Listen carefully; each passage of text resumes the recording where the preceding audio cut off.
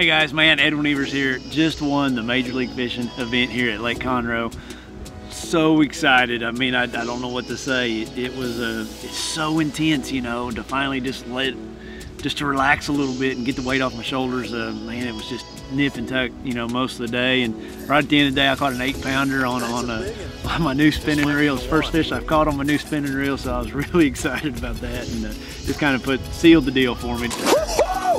Looky there! It's on my new Bass Pro Shops Platinum spinning reel. That's probably like my first fish. That thing's brand new. That's a good way to break in a spinning reel. Super blessed. Words can't describe. And just my hat's off to Bass Pro for making great equipment to allow me to do something I love to do.